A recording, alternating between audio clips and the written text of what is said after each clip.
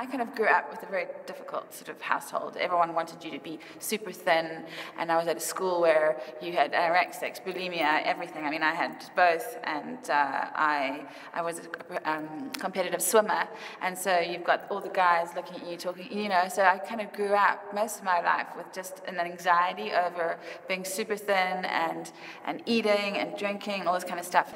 And so I've had digestive problems, and my mother does too, since I was a little girl.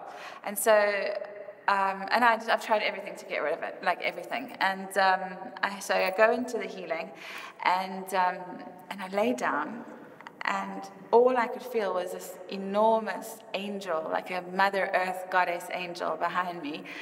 And I was just crying and grateful, and all I felt was this love and gratitude. And then everyone started to put their hands like down, and I suddenly went just emotionally dead. And I stopped and I thought, I can't be this person lying on the floor with all these beautiful people around me feeling like totally dead. And I realized I was thinking about my dad, because my dad, when he died 3 years ago, he was like this solid, cold blue. And I looked at him in the coffin and I blew this golden light. And I realized I was stopping thinking about this instead of receiving for my life. And so I imagined these balloons of these people that have hurt me or I've allowed to hurt me in my life just go into the sky like balloons. And then suddenly this energy just came. And it was the most phenomenal energy. I was moving and sobbing and crying. And I went through everything from all the people that I allowed to make me feel that I'm not good enough.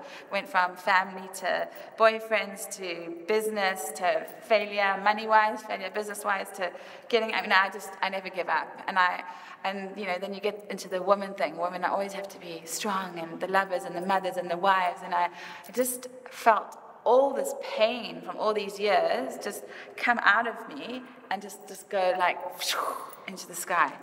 And when it ended, I turned around and the lady touched me, who I thought what was an angel experience. And she said, Catherine, I actually opened my body like a portal, and I allowed it to be empty, and I asked angels and Jesus and whatever it would be to come into my body to breathe love and healing all over your body.